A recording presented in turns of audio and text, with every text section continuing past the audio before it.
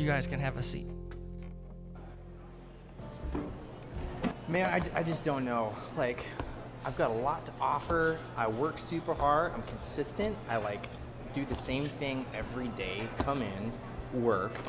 I don't know. Maybe I was just working too loud or too hard. I'm just doing the job. I do it good. It's just dumb. This is like my 5th job since July. I just don't know what the problem is, man. I don't know what the big deal is.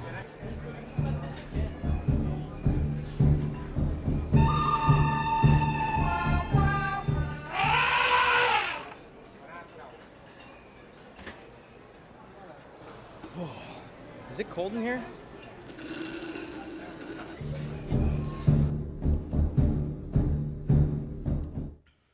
Elephant in the room. Hopefully there's no one like that elephant in this room right now. It'd be very cold. You'd be getting cold, icy stares as well. No, I'm just kidding. We're at Whitewater. We would just accept you as is. Hey, so good to see you. My name is George, one of the pastors here. I'm so excited to be here. We're in this series called Elephant in the Room. Elephant is that thing that people, everyone in the family, everyone in your office, everyone in your life maybe, but you are acutely aware of, but no one wants to talk about. You know what I'm talking about? You guys understand what I'm saying here? Elephant in the room. We've got a picture. I think this accurately represents. They've got this beautiful living room, and there's all these people looking into this living room. It's really a museum art show, and there's this elephant there. It's a pretty pink elephant. And when I was looking at this, I just thought it was pretty ridiculous. Michael showed me, I was like, that's a ridiculous thing. But when you think about our lives and how ridiculous that is, we can become ridiculous people, can't we? When we have this big thing in our life that we're not willing to talk about, we're not willing to deal with, we don't even want to move it. We just keep feeding the elephant. We keep feeding the elephant. Last week, we really tackled that. We talked about this idea that to get rid of an elephant, you have to do a few things. You have to reveal it. You have to see it. You have to see that there's actually an elephant. It doesn't just blend in. You become aware. So you reveal the elephant. That takes courage. It takes humility. And then the big courageous part is next, where you decide to reject the elephant. So you reveal, you reject the elephant. But you can't just stop at just rejecting it and getting the elephant out. You actually have to replace the elephant, because we learned last week that you can get the elephant out for a little while and you can clean your house up, and we all have these rooms in our hearts, we have these rooms in our lives that we can get fixed for a little while. We can get rid of the addiction, we can hide it. We can be like that alcoholic that whose family hides them in the closet when other people come around or church people come around because we want to hide it. We can be that person that has that anger issue or that thing or that area of our life that no one else can touch. Like work is the most important thing, or whatever it is. And we can clean the house, but if we don't replace it with the things of God, if we don't let Jesus come into our hearts or into that particular room, the elephant's going to come back, and it's going to come back with friends. I was talking with a guy recently this last week who decided to deal with an elephant in his life, and he's like, I have done exactly what you're talking about, cleaned the house. I got rid of it, got rid of all the evidence of the elephant. I did some shoveling to get that stuff out of there and make sure there's no evidence that an elephant was ever there. And then I thought I was doing fine. I thought it would be okay. And then the voices started, telling me, man, you're not going to be able to kick this. You've never been able to stop. You've never been able to deal with this. And more pressure, then all of a sudden the elephant came back and came back with friends. There were other things that started to erode, other things that started to just rot in his heart. And I wanted to ask a quick question. If you were here last week, how have you guys started to recognize and reveal the elephant? How have you guys started to deal with the elephant? I got some calls this week. I got some texts. I got some Facebook messages of people dealing with the elephant. I'm so excited about that. Because when we can get it out, that means we can change. We don't have to just remain in the same place. And that's something that really excites me. One of the things I want to take a quick break before we jump into the sermon, but one of the elephants we've noticed in the room of Pierce County is that there's probably it could be something like 7% to 12% of the population know Jesus. That means that, 90%, somewhere around there, don't know Christ. And that's a big elephant. We wanted to do something about that. So what we are all about here, one of the big visions here at Whitewater, is that we make disciples. We do that by creating environments of grace and belonging and love, where we can trust ourselves with other people, which is sometimes hard. And then we can trust ourselves with God, and people can belong and experience God, and they can experience His community even before they believe. That means that you don't have to be perfect. You don't have to clean up before you come into this building. Like, you can come as you are, like I said, even if you've got, your boxers on, and that's it. We'll have some conversations, but we'll love you. But we want to make disciples, we want to make leaders, and we want to plant churches so that we change that statistic. We think the elephant in the room is that there's not enough people who know Jesus. There's not enough people who are eternally connected to the living God. And today is a big day. A big day. And I don't know if you guys know about this, but you should, and I want to celebrate it. We sent a group of people into the south end of Tacoma. Their leader is John Kelly. He's like one of my best friends. He helped establish Whitewater, was a big leader here. And we sent him with some great leaders to launch a church in the south end. And today is their launch day. Can we give that a hand, everybody? I stopped by, I brought donuts because they're from Happy Donuts, downtown Puyallup, and they make people happy. So I brought those and dropped them off really quick and just got to pray with John, got to just see what they're doing. And you guys, we are part of a movement. I want you to know that we are part of a movement that God is doing. He is making disciples through us.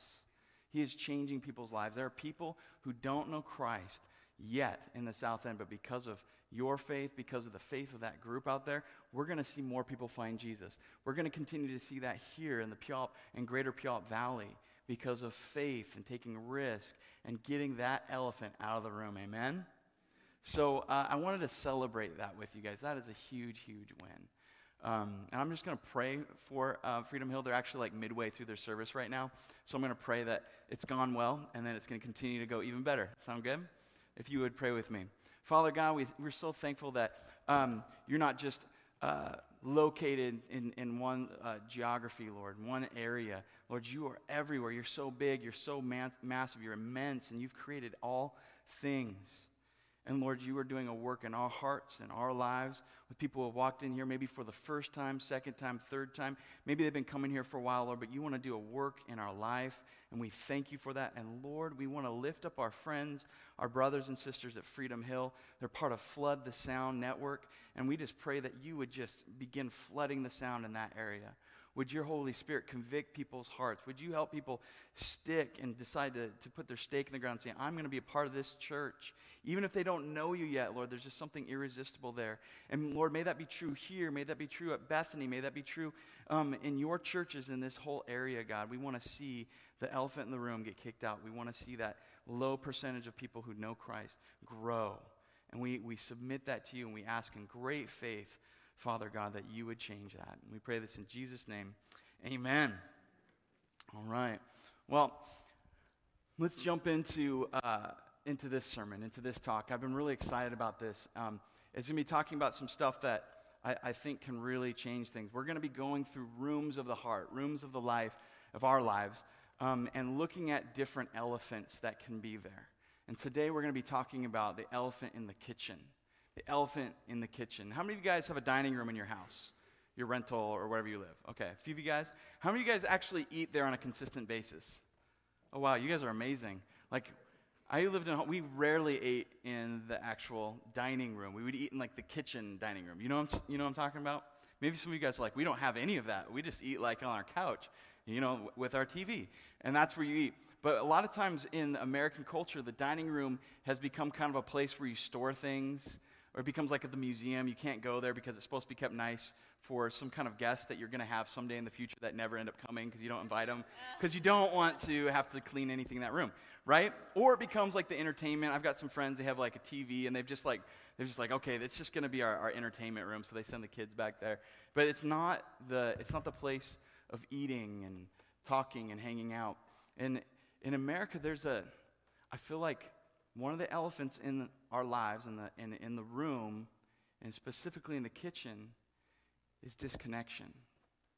Like, see, the kitchen, when there's really good food cooking and the kids are upstairs and they smell the bacon, they smell the baking of chocolate chip cookies without gluten or whatever you do, what do? What does your husband, what does your wife do when they smell good cooking? They come down like, what's going on? This is some home cooking. I want some good food. And all of a sudden they're gathered. And all of a sudden you're gathered, you start talking. And you start talking about real life. But in our culture, what often happens is we have like this TV meal culture where we'll just like heat up something real quick. We'll go do our thing. And most families don't get any time together. Most people don't get time together because we're always in a rush, or we're like super tired and we want to unplug and disconnect. And don't get me wrong, sometimes you need to rest. Sometimes my mind just needs to just chill for a little while and kind of slow some of those, those rotations going on there. It's like, whoa, whoa, whoa. It's like, slow down, whoa, whoa, and you kind of just need to mellow. But it can be the worst kind of poison in your family's life and your friend's life and in the lives of people who don't yet know Christ if we unplug at the expense of true connection and true love. You guys with me? Let me read you a stat that I found frighteningly fascinating. It says this stat is, this was kind of a study that was done in Michigan about 6 years ago, and I'm guessing that it's actually gotten worse. But it says the average married couple spend 26 minutes or less a week connecting. Like eye-to-eye connection. Not like, hey, you need to go to the store, you need to go do this, and hey, I'm going to pick up the kids, and like that kind of like directional stuff. No. Like, how are you doing? What's going on in your life? 26 minutes on average. We don't know each other. We're not spending time together. That matters. We might be active, busy, but like those moments where we need to connect, we're disconnected. We're on like our phones. We're watching TV. We're eating a TV quick meal. Our kids are there. We're there, but no one is there. Let me read you another statistic. Children, on average, watch 3 to 5 hours of television after school. So they're watching 3 to 5 hours. That's on average. That means like there are people that are like way more. There are kids that are watching way more, and where parents are abdicating parenting and direction and connection to the TV. That's going to be another talk that we have. But you guys with me? We are disconnected. We don't know each other. And we can have this TV dinner mentality. We can let the elephant remain in the room and be disconnected, pretend like it's not there. Or we can move into a place where all of a sudden there's aroma of chocolate chip cookies and real food, and it's healthy, and we can talk and be real, and all of a sudden laughter starts happening. Storytelling starts happening. Connection, like, hey, I love you, I care about you, starts happening. And then lives start changing when that happens. It goes from disconnection to connection. And we have to create space for it. We got to get the elephant out of the room. Disconnection. That culture needs to go. So there's this ancient art of hospitality, this ancient art of like having food, spreading it out amongst yourselves, eating it, loud chomping and food kind of coming out of your mouth, and people chortling and laughing and snorting and just delighting in the food and maybe a beverage that's really tasty or whatever you guys have. And this ancient art of hospitality starts to happen. And it's this art that can be learned by anyone. It's not like high art, It's not like Michael playing the guitar, and I could never get that good. But at hospitality, I could be as good as Michael. I might even be able to get better. Because hospitality is about the heart. It's this ancient art of the heart, man. It's awesome. And I want to tell you guys that if we can get this as a church, we can kick the elephant out of the room. If we get this as a people, you guys can kick this out of your home. And I'm telling you, one meal can change a life. You serious, George? One meal can really change something? Yeah, one meal. I'm going to show you how. We're going to look in a passage I think is It's one of my favorite passages. It's beautiful. It's in John. It's chapter 21, and we're going to read through this story, and I need to set it up a little bit so we know where we're at in the larger story. So Jesus has been crucified. When Jesus was crucified, all his disciples fled and left him. And then Jesus didn't remain dead because his Father is the creator of the world and is pretty powerful, raised him back to life. And his disciples have kind of gone their own way. They've become disconnected. And they're fishing. Their trade was big. They were fishermen. So they were pretty gnarly. Maybe they had wooden teeth. Maybe they had a few missing eyes. I don't know. But they were pretty gnarly type of people. And they were fishing. And Jesus was gone. And their dream, the vision of this life of Christ that he created where he healed people and he forgave people, he gave people hope, and he shut down the mean religious people and gave those who had nothing, he raised them up and made them something. And all that vision, all that dream has been shattered, and they're fishing one night. They fish all night, and they catch nothing. It's kind of like how the last 3 or 4 days have gone for them. It's like there's nothing. We can't do anything right. We go back to our old profession. Their newer profession that they'd had for a while with Jesus was being fishers of men. So we failed that. Let's go back to fishing for fish. And they fail at that at night. And they're like, are you kidding me? And in the morning when the dawn breaks, they see this figure on the banks, on the beach. And they see him motioning in. And all of a sudden they realize it's Jesus. And Peter, who's crazy, and he's failed Jesus more than anybody, they don't have their clothes on, they just have like Derek, they just have their skivvies. Is that what you guys call them, skivvies? That's the technical term. He's got those on, and he puts his robe on and then jumps in the water. That's how he was just insane, when he saw Jesus. Jumps in the water, and they all start heading toward him. And in this time, Jesus says, hey, throw your nets on the other side of the boat. And they've been fishing. They're like, we're fishermen, we haven't caught anything. They do it, and they get so many fish that they can't pull it in. And they realize it's him. And so they start coming into the bank. That's where we pick up this story. You guys with me? It says this we're going to be picking up in chapter 21, and we're going to be picking up in verse 9. So when they start heading toward the beach, and when they got there, they found breakfast waiting for them. Awesome. Jesus made breakfast. It's got to be really good. Just saying. Fish cooking over a charcoal fire and some bread. John, the guy who wrote this, was a food guy because he describes it. He's like, there's charcoal fire. We all know that the best barbecue is over charcoal, right? It just has that taste and that flavor. And there's some bread. And Jesus says this, bring some of the fish you've just caught. And Jesus said this to them. And so Simon Peter went aboard and dragged the net to shore. And there were 153 large fish, and yet the net hadn't torn. It's like this amazing thing that Jesus had done. Now come and have some breakfast, Jesus said. None of the disciples dared to ask him, who are you? They knew it was the Lord. And then Jesus served them the bread and the fish. And this was the third time Jesus had appeared to his disciples since he had been raised from the dead. So it's amazing moment.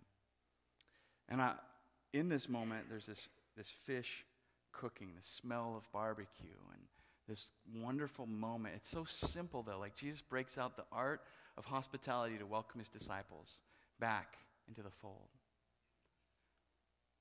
You guys just really quick, we can't talk about food without talking about favorite food. What's your favorite food? What's that? Spaghetti carbonara. I'd say that's a 9 out of 10. That's awesome. Yeah, right here. Bacon, that's okay. No, honestly, that's really, people are like, no, I'm leaving. Bacon's 9.5. What's that? Caramel apple? No, that's not. That's dessert. No, I'm just kidding. That's good food. That's good food. What else do you guys like? I like seafood Alfredo, real Alfredo sauce. Not the canned stuff, but the real, made from scratch. It's my favorite. It's just the cheese is so rich and it's good. Sorry. Sushi? Okay, that's a 2. I got our whole band loves sushi, and they take me out once in a while. I'm learning to love it. I'm learning to love sushi. How many of you guys like sushi? There are a lot of sushi lovers? Okay, I better start loving it more. There's going to be a rampage. What else? What? Steak, baby. Well, steak, right? Okay, good, steak. No cannibals here. Steak. chicken soup when you're, oh man, I was sick not too long ago, and I had some good pho. Chicken soup was so good and so tasty. Food, man, like, I don't know, we're just built for it. The smell of it, like, you know when you smell really good food, like it's, you know, the smell just comes wafting in, and there's this aroma, and you're like, oh man, that's amazing. There's something about the way we're wired that, like, taste and smell, it brings back memories. You know what I'm talking about? Like, it, like, reaches past the span of time and brings you right into that moment, you know, where you're talking with that person, or that thing happened, or you're at that Super Bowl and everyone's going crazy, and or you know they're crazy because the Steelers stole a Super Bowl from, you know, you remember those moments and take you back. I remember recently my grandpa was staying with us. My grandma died probably about 9 months ago now, and he was staying with us. This is his first trip, first time ever being away from my grandma for like the last 60 years. And my wife is so sweet. She said, hey, George, his name, I'm the third, so he's George Sr. And she said, what could I make you? What is your favorite food? Because my grandma's an amazing cook, and she's gone, and he's a terrible cook. And it's, you know, it's showing, you know, he's getting a little haggard, and she's like, what can I make you? And he says this, it was chicken parmesan, where you like flatten it. You like flatten it really good, and you kind of fry it. It's got this Parmesan, you know, special sauce that's kind of put on it, and it's fried. And my grandma was like a Southern cook, and she loved fried food, and so we made that for her. I remember pounding this chicken down and getting it thin, and you know, basting it, doing all those things, and then we put it in front of him. And I remember putting the plate there, and your grandpa, and we were all going to eat, and we were about to, you know, hold hands, and he just went like this. He went. And just kind of looked up, and his eyes were, he was looking at me, but he wasn't with me. He was, in that moment, he was back, and he was remembering moments that only he can remember with my grandma. It was this special thing. And the art of hospitality is so much more than a meal, isn't it? And when the disciples smell the food cooking, they smell the bread, they must have gone, their minds must have remembered each and every special moment to them. Maybe they had different moments with them. Maybe one of them was like, remember that one time it was the first time I started following him, and Jesus cooked, and I hadn't had a good meal in like days, and it was amazing. I just feel like, I'm going to follow you just because you're a great cook, Jesus. Maybe one of them or two of them remembered the feeding of the 5,000. More than that, because they're women and children, and how Jesus took the bread and blessed the bread and broke the bread and then gave the bread, and they must remember that, and remember the fish and the bread that he gave, and these memories just start washing over them. Can you see this? Do you guys feel it? It's just, this is real. I mean, Jesus is real. I mean, he's resurrected, but he's not this spiritual little ethereal ghost being. He's resurrected, new body, can taste things better than we can taste, can cook better than we can cook. Like, he's real, and these memories start flooding back. And then, you know, all of them, when he started handing out all the good smelling aroma food that he had cooked and barbecued for them, the fishermen love fish, gives them fish and gives them bread, and then they probably had some wine, and Jesus is handing it out. What does that remind them of? It was the night where he broke the bread and the wine and said, whenever you do this, remember me. Let the memories flood back of when I was part of your life, and this happened, and this was real. Don't forget it. Remember that God is real in your life. Remember that I'm going to be present when you do this. There's something about it that's so special. And then, you know, there's this happiness and joy then mingled with guilt and shame. Because when Jesus needed the most, when he was being taken to the cross and he was being humiliated and killed, murdered on behalf of their sins and our sins and the sins of the world, and just put up to be mocked, where were they? Where were they who were his best friends? Where were they who were his disciples, his followers, the ones who were supposed to lead the way and lead the masses and minister to people and be there with and for and Jesus? They had abandoned him. They ran. They were cowards. And so, you know, when they're eating this food and there's this great joy, our King, our Master, Jesus is back. There's also this, oh, we failed. We've been disconnected. The elephant in the room is that they weren't there for Jesus when he needed them. They were disconnected. They're not connected now. But Jesus, in the art of hospitality, when he's offering this food, you all of a sudden realize that the food is more than just food. It's these memories, but it's also leading in a vision toward the future that says something. It says, you're forgiven. You abandoned me when I needed you most, but I can still eat with you, and I will cook for you, and I will serve you, and I'll bring you close, and we can become friends. And if there's any disconnect, if there's any area of your life where you feel like you can't be connected to me, and our relationship is broken, it's not because of me. It's because of you, because of the shame, but you're forgiven. We can be friends. Isn't that beautiful? This is the art of hospitality. This is what Jesus is doing in this moment. And after breakfast, Jesus asked Simon, there's this memorable meal that he makes, and opens the way for conversation. He hasn't really said anything except, hey, eat, let's hang, let's chill, relationship, action. But then Jesus wants to take some time, and I love how Jesus, he's very particular with his words. He's very sparse with his words. He doesn't have to say a lot, but he says a lot. You know what I mean? Listen to this. He says, Simon, son of John. He's talking to Peter, the leader, the ringleader, the guy who walked on water. The guy who said, I'll never deny you, Jesus.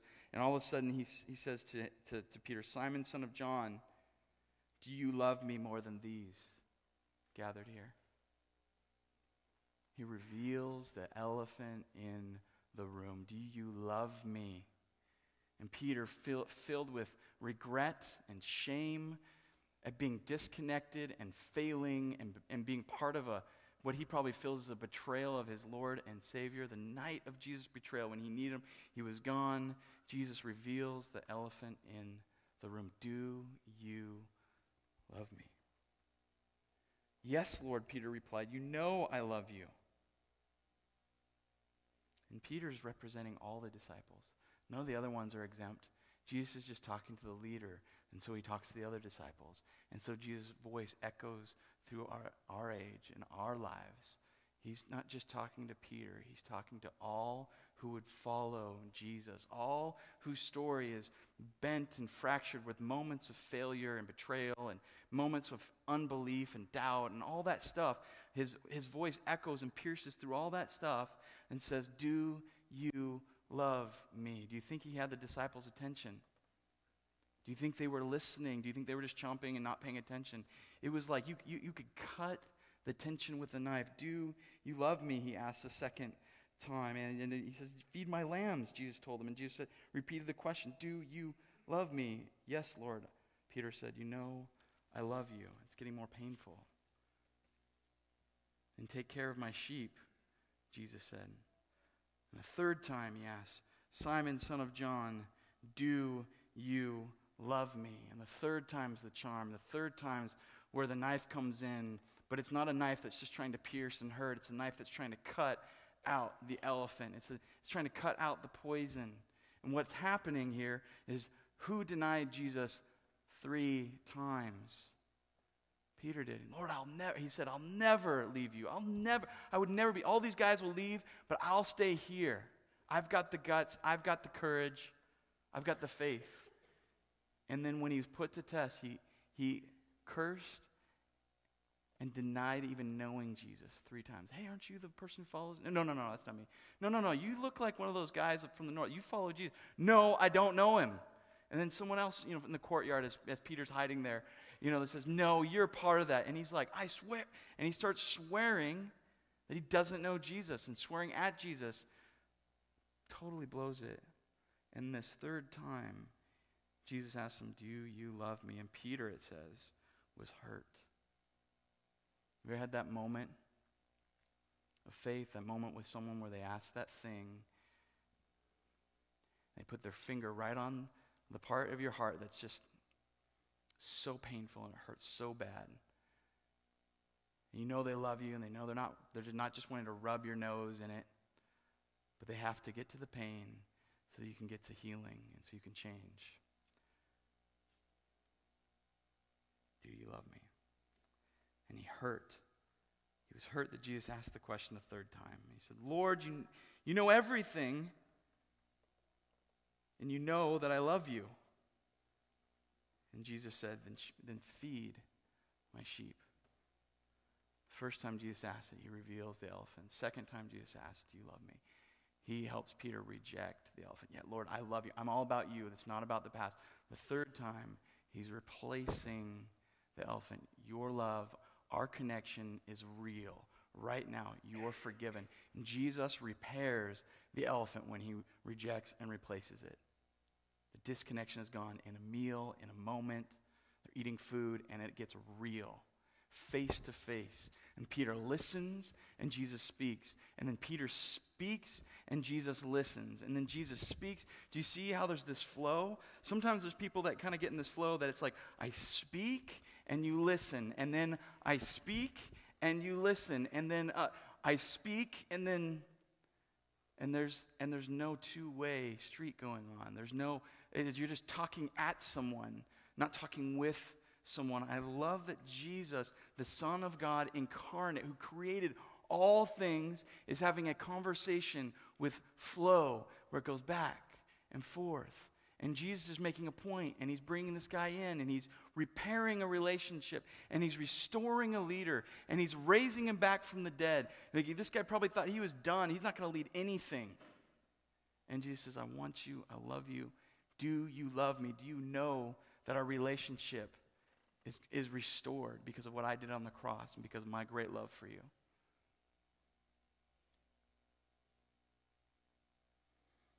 I want you to know at every table, every home, every business, and every school, there are families, there are couples, there are kids, there are friends, there are strangers sitting at the table wondering the answer to that question. Do you love me? Do you know that? When we sit with our kids, and if we take time with them, we'll hear it.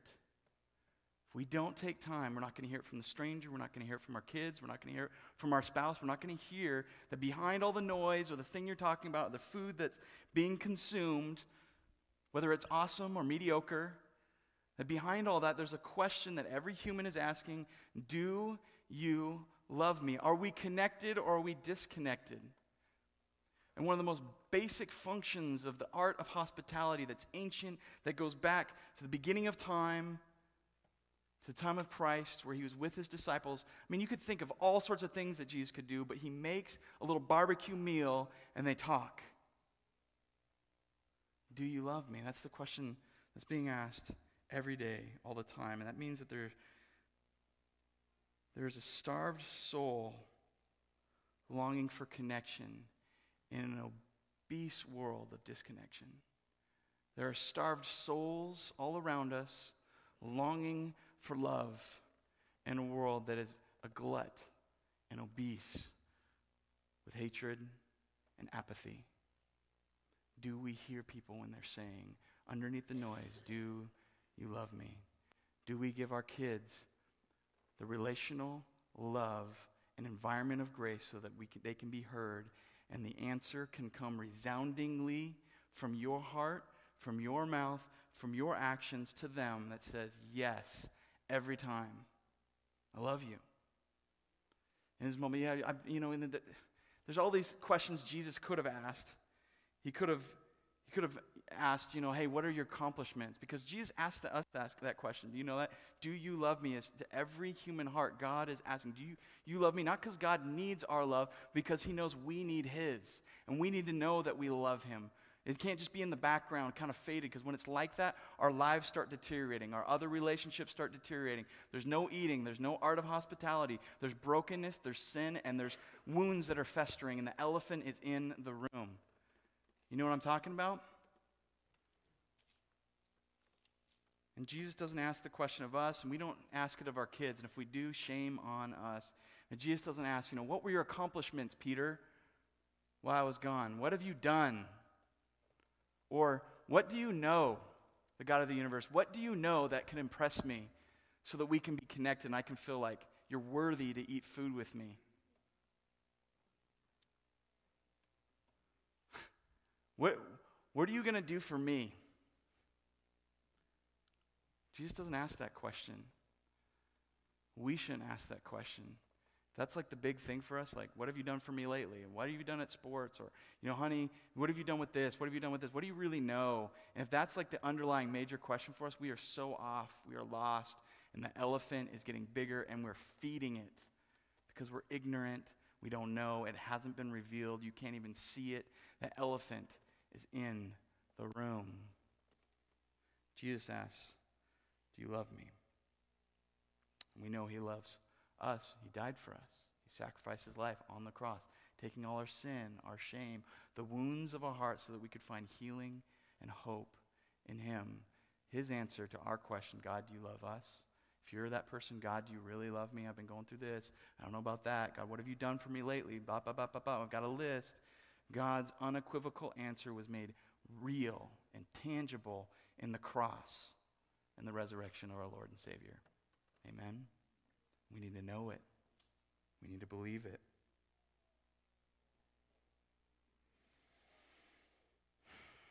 Can a meal change us?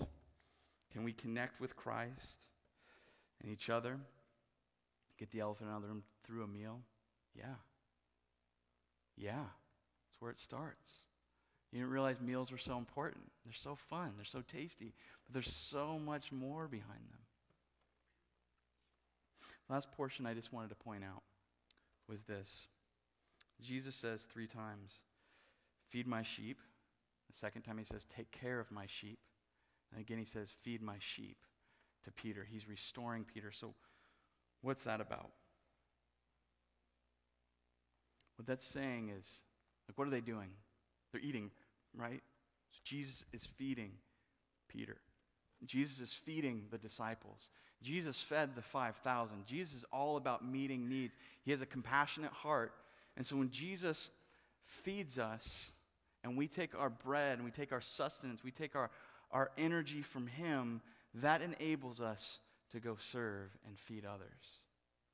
That's what Jesus is saying. When he says, care for my sheep, he's saying, as I had compassion on the world, and the compassion on the poor, and the compassion on the rich, and compassion on the religious and the powerful, but I had enough compassion to challenge them and to help them. Because when compassion is seeing a need that moves our heart to action, right? Jesus has compassion on his disciples. Jesus is restoring Peter. Jesus is restoring his other disciples, saying, we were disconnected because you were afraid and no faith, but I've got enough faith for all of us. We're connected. Do you love me? Do you trust me? And there's this moment where when we realize that Jesus is compassionate and he cares for people, we realize the depth of care that he has for us and the grace that he's put into our life. From there, we can have compassion on others, amen? When we might not really see people or understand or feel what they feel or be motivated to do anything about it, when we realize that God has done that for you and for me, it changes everything. So out of his love, we can love. Out of his sustenance, out of his food, we can feed others. Out of his compassion, we can have compassion. Peter, feed my sheep. He's saying you can lead as I lead. You can lead better than you can ever imagine, but you have to stay connected. My question for us, friends, are we being hospitable? Are we feeding the sheep of God? Jesus called all those poor and lonely and in need, he called them his sheep. Are we feeding those? Are we connecting with each other? Are we loving our kids? Are we loving our families? Are we loving our neighbors, our strangers, people that don't even know the love of God? And if we're not, it might come back to that question, are we being fed from Jesus? Are we getting fed from something else? Is it a TV meal, spiritual dinner? Because again, we've got a world that's obese with disconnection, obese with selfishness, with their time, and it's disconnected. And there are souls that are starving for living water, for eternal food, for real relationship. And I want to challenge us. Are we getting fed? Are we getting our love? Are we receiving God's love into our hearts, into our lives, so that we can serve and we can love others, and there's enough food to go around for everyone? And that's my challenge for us. Make memorable meals together. This is just a step. But just like Jesus did, let's as a church make memorable meals together. Like when people come in to church and we're all leaving, are there moments like where you meet someone, you're like, hey, maybe let's take them out for coffee. Let's take them out for lunch. We've been talking about that for a few weeks. Have we done it? We could change the city if we just were super hospitable people, because people see Jesus and know Jesus when we're eating with them, because he's present. He's there. He's using you and me for that. He's a part of the whole deal. Making memorable meals. How about with our families? If we were honest, you might know someone who doesn't spend time eating with their husband or wife or with their kids. They don't spend time together. You might know that person. You might be like kind of looking over. Don't look at them. Just slowly point and I'll know. I'm kidding. But seriously, now, hospitality starts in the home, starts with your heart, starts with those closest. Are you taking time? I would challenge you just start with one extra meal a week where you start giving it to your family. And you can answer the question, do you love me? With your kids, with your wife. There's 21 meals, give or take, in a week, right? 7 days in a week. 3 meals a day. Let's say there's about 21 meals. In America, it's probably a lot more, but we'll say 21, right? Because we're thin, healthy people, all of us here. 21 meals. Can you tithe a few of those meals to somebody who doesn't know Jesus? Brown bag it at work and spend some time, I don't know, trade some yogurts or something with someone who doesn't know the Lord. Spend time talking about it. I have Go-Gurt, I don't know. But spend some time, or invite someone into your home who's a neighbor who doesn't know Christ that you connect with, and you're like, I feel the Lord asking me to spend time with them. We'll just eat together. I'll invite them over for some football, some hot wings. I don't know, hot wings, whatever your specialty is. Spend time together. Can we tithe a few of those 21 meals a week? I mean, that's not that bad, is it? With your kids, same thing. Make sure, hey, I'm going to have a meal. We're going to have a meal all together. That's the challenge. Are you willing to take it? And there's kind of that question, man, hospitality kind of freaks me out. Having people over, I'm not a good cook. Our house is a mess half the time. I don't want to clean it. I don't even know how to start conversation. I got to tell you, food is the conversation. If you don't have enough. I just had a party at my house. All those questions were happening. It was for my community group, and another community group came over. We had 2. And I was like, man, are people going to come? My wife's going to kill me because I didn't get quite as far on the cleaning of the house as she wanted me to. And I wasn't feeling super great earlier in the week, and I was like, I'm super tired. It'd be easy to cancel something like that. It'd be easy to just be like, nah. Are people going to come? Is this going to be great? And I'm telling you, like, we had over 70 people at our house. It was crazy and crazy fun. There was a few new people that loved it. There was one gal that was really quiet, though, and she was like, so many people. It was crazy. But I didn't have to bring all the food. We had people bring food, and we had enough. The food stretched. And I didn't have to do all the conversation with 70 people because God was there, and people were enjoying it. And, like, there's the art of hospitality. When you invite someone else, like dancing, you both start dancing, and you both start eating, you both start talking, and God moves, and people feel loved. And the answer to the question gets answered. Let me just close with this. My favorite meal recently, my favorite moment of the art of hospitality was with my little girl, Novella, and it was a day ago. And I get to have my favorite moments, my favorite meals with her all the time, with my wife all the time. We're trying to get better at it, because I can be all over. I'm a pastor. I'm no different than anybody, and I've got like all sorts of things in my mind. But it was so fun this week. Novella's learning to talk more, and she's having fun. We've got a dog named Bosley, and she calls him Botley. That's what she calls him, Botley. And we were eating this soup. It was really good soup. And she grabbed the soup, and we're eating there, and me and Sarah kind of talking. And she looks up, and she goes, Botley. And we're like, good girl. And she goes, Botley. And we're, I'm not paying as much attention to her. And then she just picks up her bowl of soup and pours it all over Bosley. He's just like soaked, and he was like, he loves bathing in food. I mean, he was just loving it, licking his fur and just running off. He's like running around in circles too, like licking, and that's kind of gross. I'm sorry I shared that part. But my wife was like, Novella. And Novella's like, and she was so happy. She just loved it. And I just picked her up and I was like, you fed Bosley. I didn't yell at her. Too bad. No, we just you fed him. What were you doing? And she's like, Bosley. And she just was loving it. And it was so warm and there was laughter. And now it's a story and it's real. And she can't even speak full Bedouin English yet, which isn't even the best English out there.